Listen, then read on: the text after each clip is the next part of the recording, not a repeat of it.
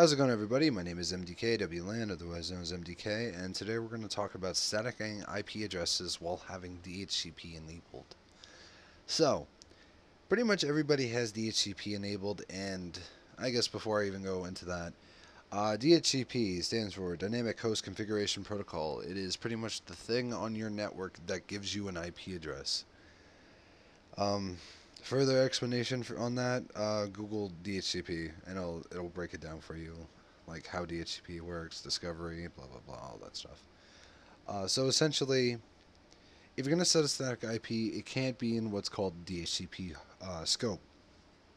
So the DHCP scope is the range of IP addresses that DHCP is allocated to use. So if you look in my case here, DHCP, the scope is set to 50, and it starts at IP 192.168.100.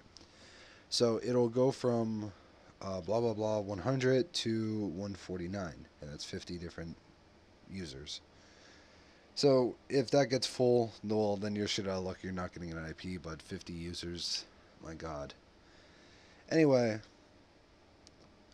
when I'm setting up a static IP, I can't use 192.168.100 to 149.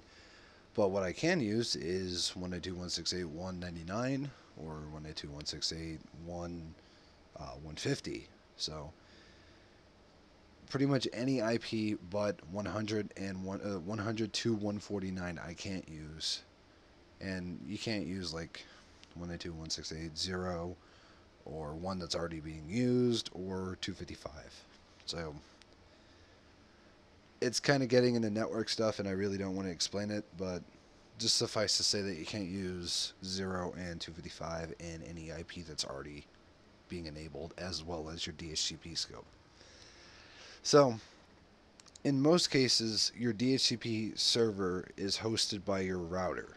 So the reason why this is kind of complicated is because you need to be able to access your DHCP server, which everybody's network is different. It could be hosted on a layer 3 switch. It could be hosted on an actual DHCP server itself. It could be your router. It could be your wireless access point. It could be anything. So being able to find out this information of your DHCP scope is it's very important to know, but accessing this information is kind of a pain in the ass. I'm willing to bet that for a lot of networks, it's the default gateway IP, and that's pretty much what I'm going to run with in this video. So, for the most part, this is pertaining to Windows, which is, I know, weird because pretty much everything I do on this channel has to do with Arch Linux or just Linux in general. But hey, it's going to be a Windows episode, I guess. So within Windows, it doesn't really matter what version of Windows you're in. Like I'm in 8, you can be in XP or 7. It's pretty much the same. Go open up command prompt. So Windows key R or Windows key run, whatever. Windows key run CMD, blah blah blah. Just get to command prompt IP config /all. It gives you a bunch of different information. If you have VirtualBox installed or VMware, you're going to get a bunch of information. But pretty much what you want to look for is what you're connected with, and that's very important. So for me, for example, I'm using Wi-Fi. I'm not using an actual wired connection. So if you're using Ethernet, look at Ethernet adapter. If you're using wireless, look for wireless. And what you want to look for is your default gateway. Now, even with DHCP enabled, like I have an IP, I have static IP for this computer. But even if you have DHCP enabled, which if you can tell if it's enabled by DHCP enabled, and it would say yes. It's going to tell you what your default gateway is by default, so pretty much just copy and paste or just remember what this IP is. 192.168.1.1. Another thing to note down besides the default gateway is your subnet mask. Trying to think of how to explain this. So your subnet mask is essential, and you need to know it in order for this to work. Most private networks on a private IP scheme, it's going to be a class C, which is 192.168, If it's a Class B, it's 172, blah, blah, blah. If it's Class A, it's 10.0000. And your subnet mask applies to it as well. So Class C would be 255.255.255. Class B would be 255.255. Class A would be 255.0000. There's an alternative method of writing that. It's called CIDR, and it's a ton better. So, anyway, you need to look for your default gateway.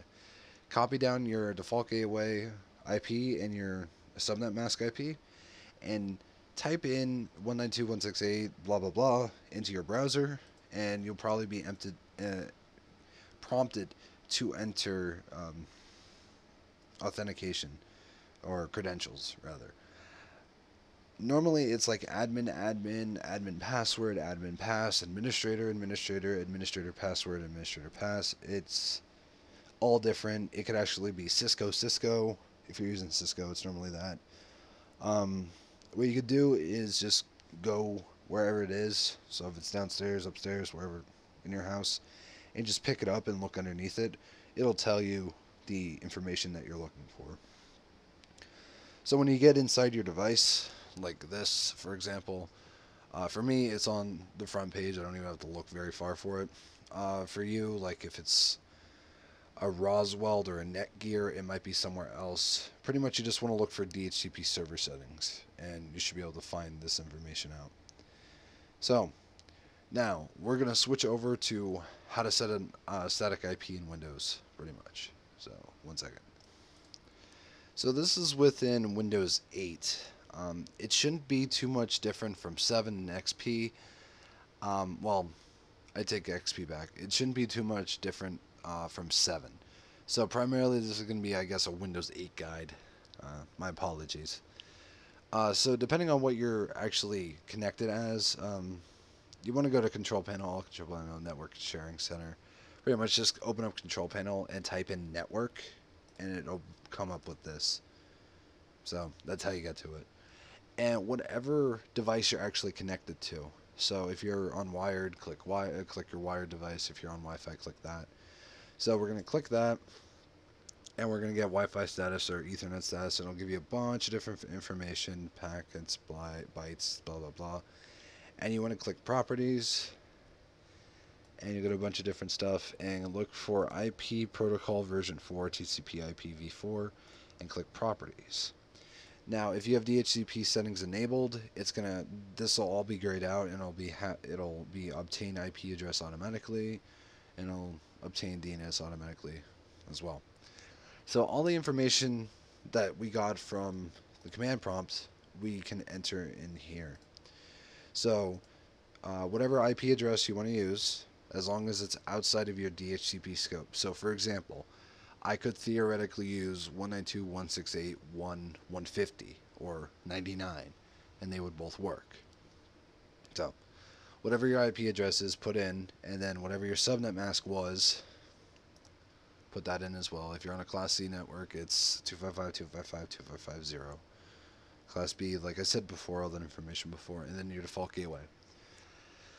So DNS is rather interesting. The DNS server is essentially, it converts google.com into whatever the IP address is for Google. And that's pretty much why you need a DNS server. So I use Google's DNS, and a lot of people will probably advise to not. The main reason why people say not to use Google for a DNS is Google tracks you. Well, not you specifically, but it tracks your information. And a lot of people are privacy hungry, and to a certain extent I am, but I use Google for almost everything. Like I have Google Drive, I have a Gmail. So what's a bit more information really going to tell them about me? It doesn't bother me too much. So if you don't have a problem with using Google, it's all 8s or 2 8s and 2 4s. If you want to use your ISP's DNS server, that information will be given to you through when you did ipconfig/all, and your DNS servers will be shown, and in that case it's using your ISP's DNS servers, which I guess if you have like Verizon or Comcast, you might not want to use their DNS servers because, yeah, Verizon's not very kind with people using like Usenet or torrents. So you might want to just change your DNS server altogether. But once you get all these settings enabled, click OK and click close and click close and close this, and going back into command prompt and make sure that your IP is actually static. For Wi-Fi, you're probably going to have to rejoin your wireless. So I'm in Windows 8, like I said before, and you want to click connected, click disconnect. It should cycle. Like if you're on Wi-Fi, it'll cycle your connection so it updates all the information. But apart from that, that's how you static an IP in Windows 8. If people want me to, I can make a guide on how to do it in Arch. It's not that hard. Like I said, setting a static IP isn't hard. It's just finding out all this different information, which is kind of a pain in the ass, because there's so many different variables that different people have.